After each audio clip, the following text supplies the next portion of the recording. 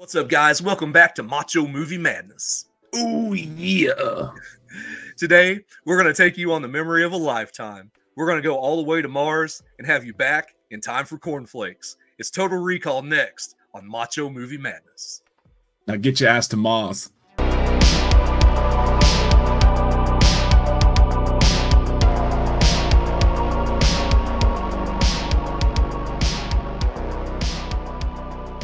What is up, guys? We are back here again today talking about a movie that is very special to us. This is why we love Total Recall.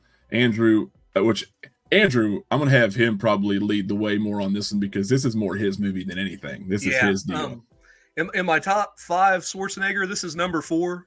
And the only reason it's there is because T1, T2, and Predator are around. So right.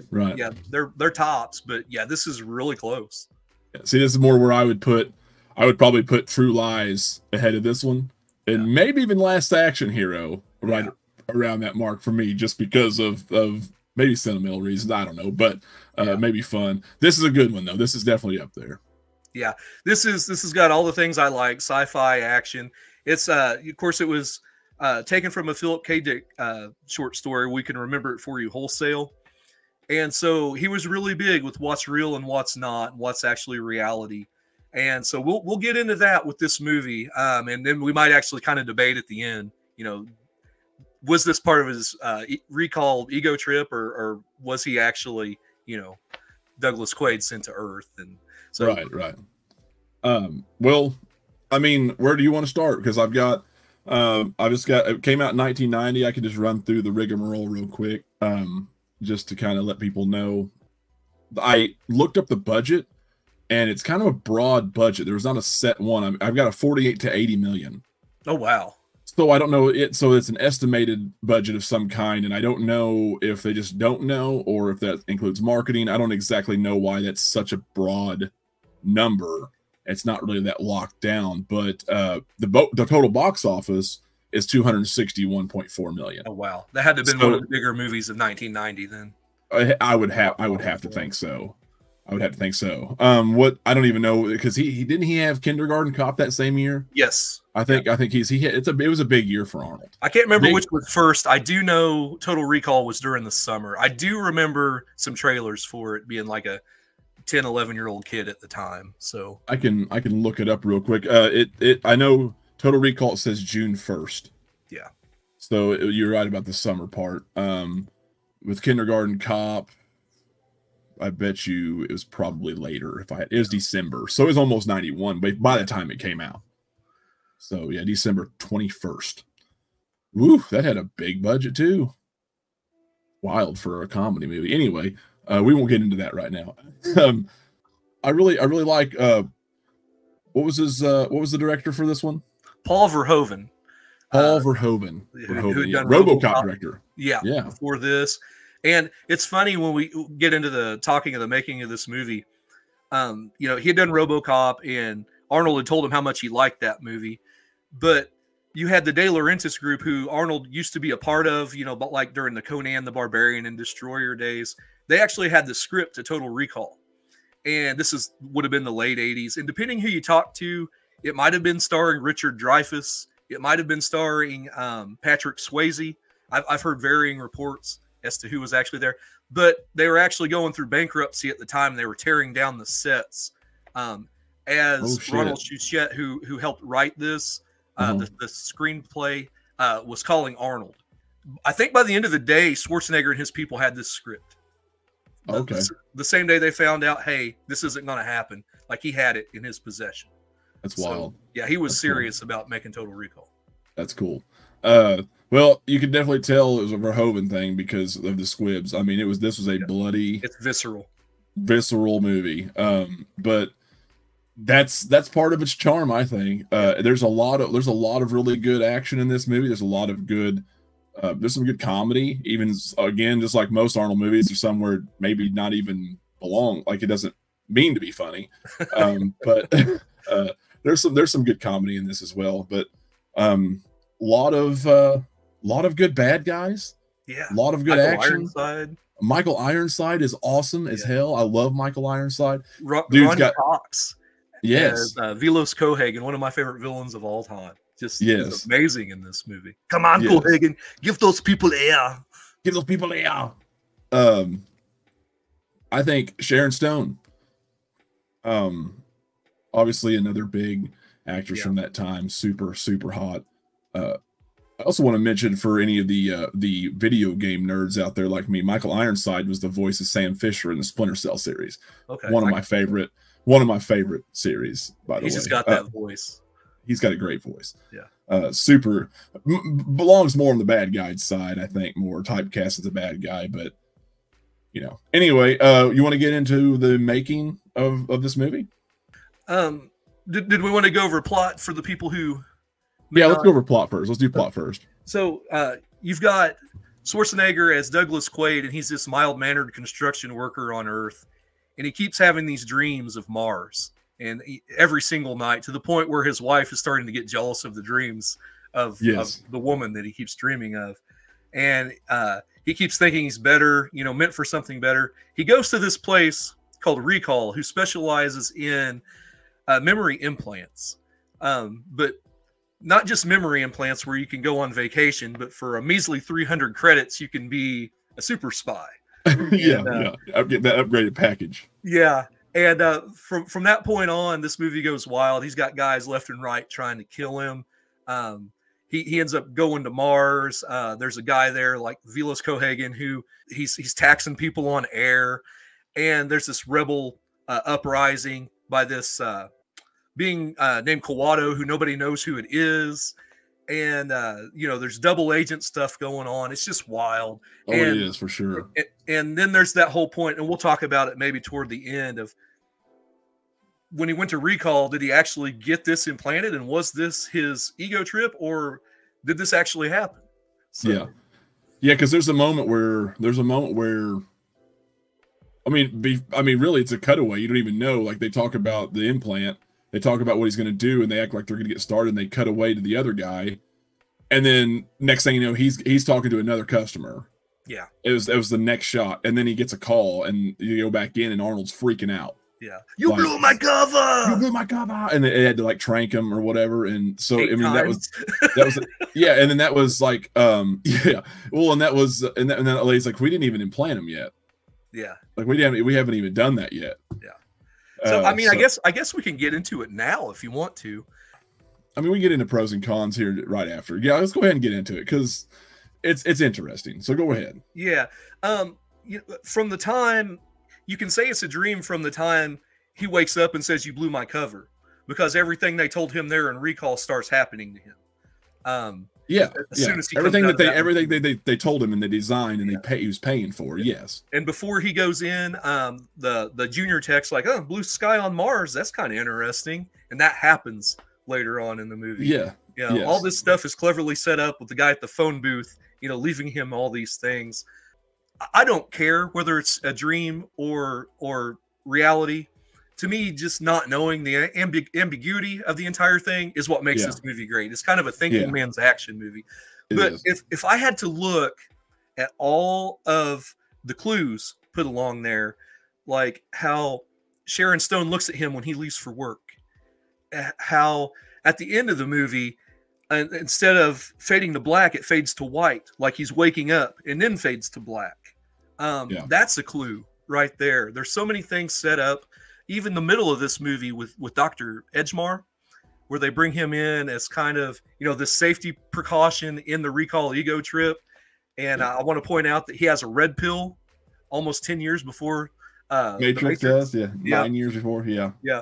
And, how they put him in there and he's telling him, what you do makes no difference to me. But, I really like that scene. And from that point on, he tells him what the last part of the movie is going to be.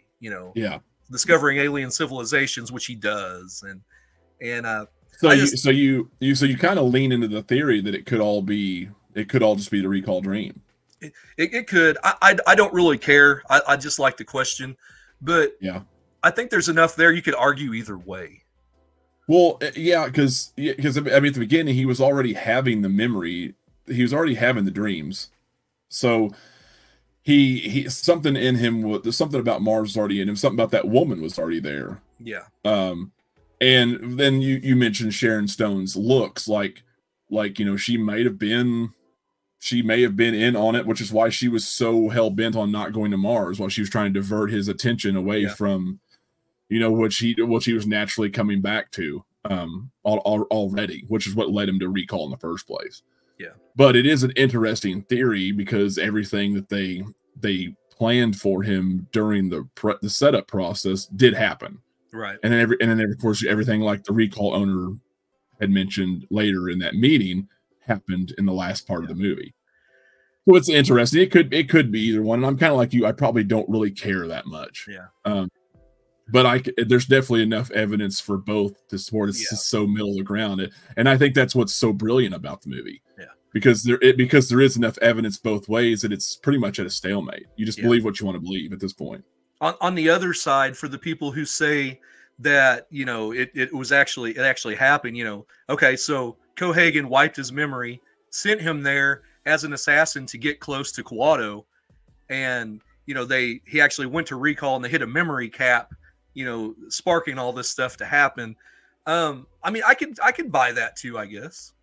Some of it kind of throws off some of the other things they set up to deter that, but I don't know. Yeah, because I mean, that's a long way about going in. You're wiping his memory. He was already working for him to begin with, and he was already the bad guy, and wiping his memory to go in. It's just a weird. I don't know. It's a little bit weird to me. Yeah, but anyway, I thought that'd be a good discussion point for the video. Like, what do you think? Sure. You know, like I said, it doesn't really matter to me. I'm just along for the ride because it's just a fun action movie.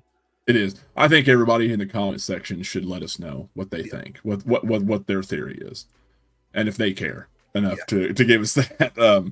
I think that'd be good. What's some of your pros and cons of this movie? I'm trying to think of cons because we can just gloat about pros to the end of the video. The score is done by Jerry Goldsmith, and it's the main theme to this. If I was to nitpick, sounds a lot like his main theme to Conan the Barbarian. If you listen to him back to back, but that's really it.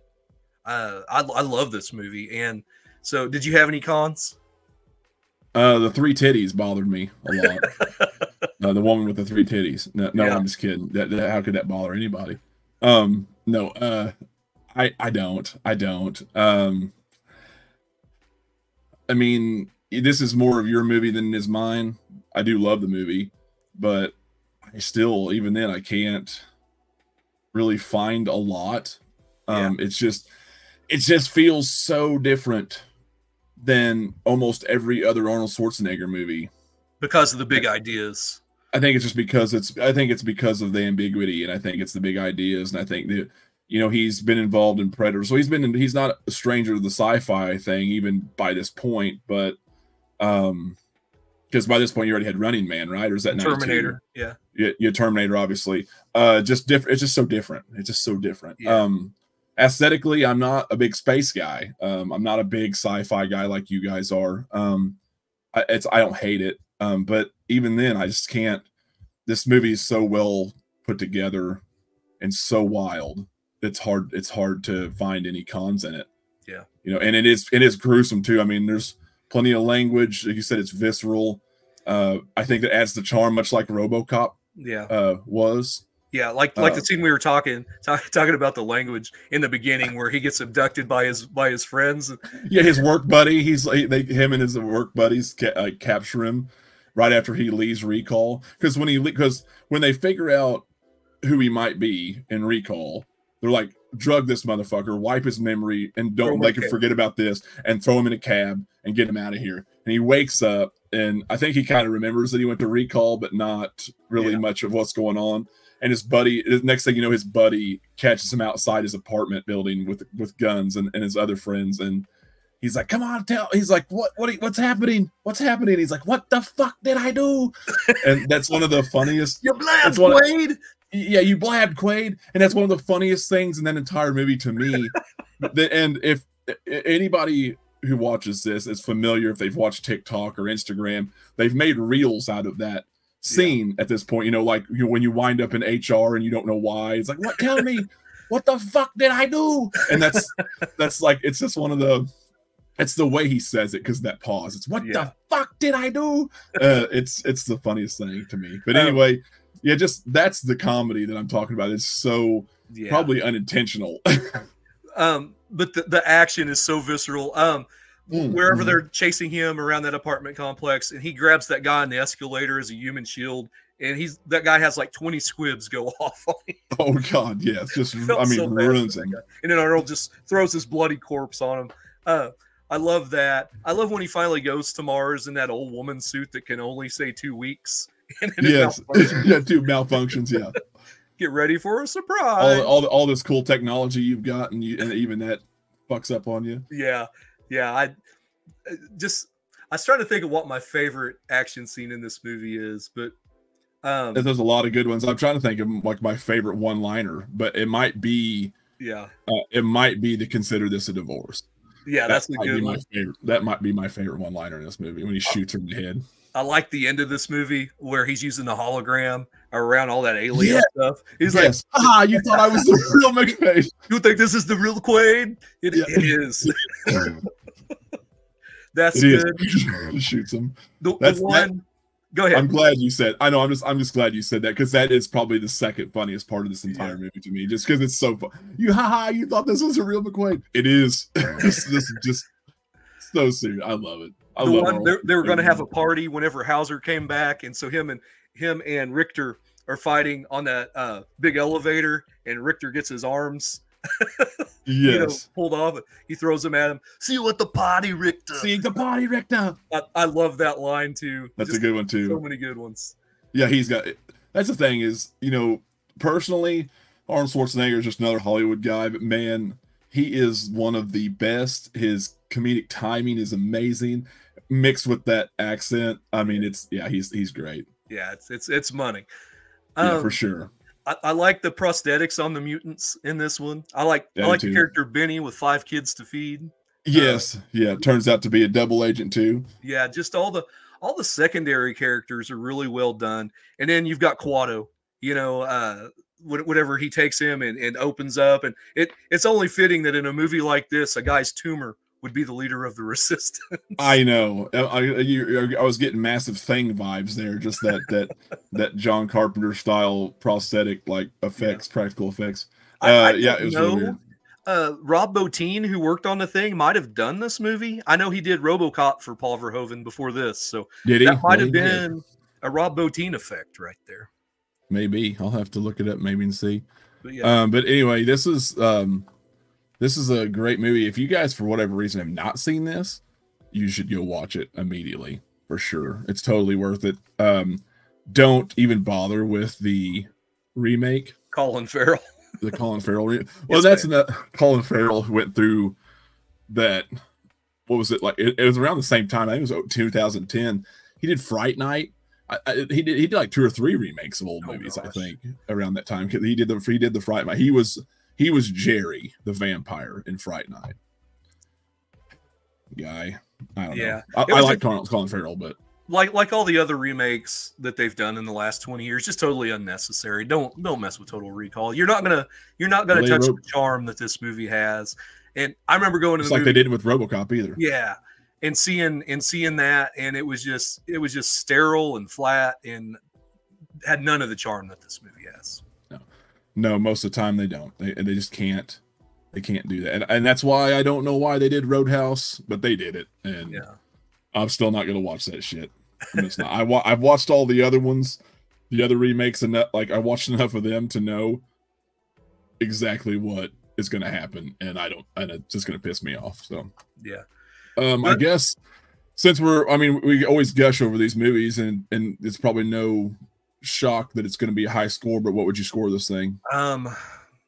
We did out of 5, right? 4.5. Yeah, 4.5 for me. Yeah, I'd say it'd probably be about a 4.5 for me too. Yeah.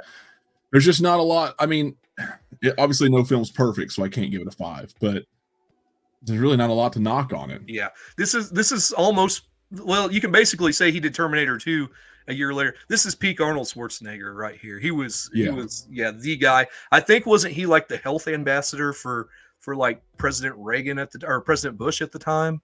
I don't know, maybe. I'm pretty sure. I don't. You could definitely say from that 88 to 93. Yeah. Arnold is peak Arnold for sure. Yeah. And he got a little bit of a comeback in 94 with True Lies. And then it kind of went back downhill because he just didn't have the best movies after that, which he actually had good movies after that. They just weren't the same on the same level. Times were just changing in the 90s. But then I say that, and you go, Bruce Willis kind of did the same thing. He had Die Hard, then he ends up going Fifth Element in the mid 90s, or was it late 90s? Like that's 97. Yeah, 97. And that's a weird movie too. It's yeah, really like good. It's a really good movie, but it's kind of a weird sci-fi type movie too. But anyway, yeah, I'd definitely go probably 4.5, I'd say, on this one. Yeah. It's like one of those little Russian dolls. How there's just layers and layers. When you pop one of those things open. That's what this movie is to me. It's just every time you watch it, there's something new, and you try to watch it from one point of view. Okay, this is a dream. Watch it from the other point of view the next time, and you catch different things every time you do it. It's like they took. It's kind of like they took some of that craziness that Blade Runner might have had, some of that confusion. Yeah. But they made it fun. Yeah. They made it a little easier to understand, and they made it fun. Yeah. And it's just not as serious. It's something kind of like that. It's like his own Blade Runner. Yeah. And me and Blade Runner, it's up there for me. If I was to choose on any given day, unless I'm in just a completely somber mood, I'm probably going to choose Total Recall to watch just because of the fun factor. Exactly. Anything else you want to say before we wrap it up? No, I think we pretty well covered it. I mean, it's a fun movie. One of my favorites from that period of time. Be sure and check out Total Recall if you haven't seen it or haven't seen it in a while, because it's a wild movie. They don't make movies like this anymore with the squibs. They just CGI blood now. It's definitely a trip. You definitely feel it. You definitely feel it when you watch it too. But I think you'll find enjoyment out of it for sure. Now the practical effects are stuff like that's always going to sell me at the end of the day. I'm always going to praise that at the end of the day over the new shit anyway. But and I watched it the other night for the first time in quite a while, and just had a lot of fun with it again. Yeah. So yeah, if you haven't watched it, I'll definitely do that. Drop a comment and a like for the video. Let us know what you think of Total Recall. What do we got coming up? We know yet? What we got coming up next? Me and you had talked about maybe doing They Live. Speaking of They Live, speaking of what's real and what's not. They Live. Yeah, exactly. So we haven't done that, and we haven't talked They Live in quite a while. So definitely not for this series. So let's do that next time. That'll be something to look forward to. Okay. I guess until then, we're out of here.